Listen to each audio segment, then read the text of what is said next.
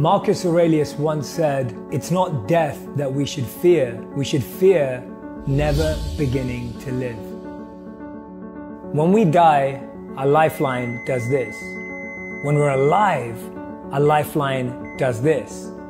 Notice how that connects with our real experience of life. Life is full of ups and downs. It means you're alive. Twists and turns. Love and loss. Happiness and sadness. Success and failure.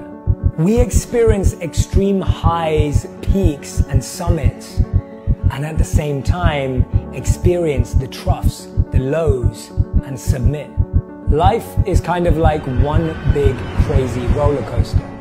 It starts slowly, fills you with anticipation and curiosity, takes you up, and then sends you flying down, only to rise up quickly again.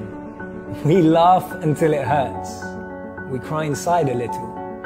Experience a few moments where we wanted to stop and hope it's all over, but it just keeps going.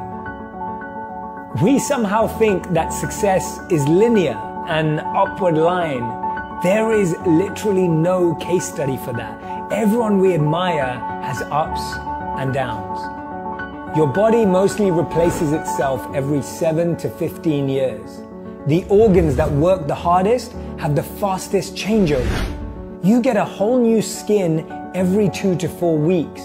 Your red blood cells last less than half a year. And your liver renews itself at least once every couple of years. The universe is always changing. We are always changing. But we want to remain the same. We settle for security, not recognizing that a flat lifeline means we're dead. Real life is ups and downs. Death looks like this.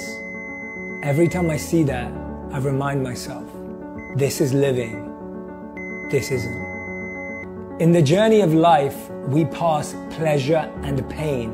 There will be sunshine and rain. There will be loss and gain, but we must learn to move forward again and again. Don't judge the moment. Don't try to hang on because it will keep pushing you forward. And remember, this morning if you're healthy, you're happier than the 1 million people that will not survive this week.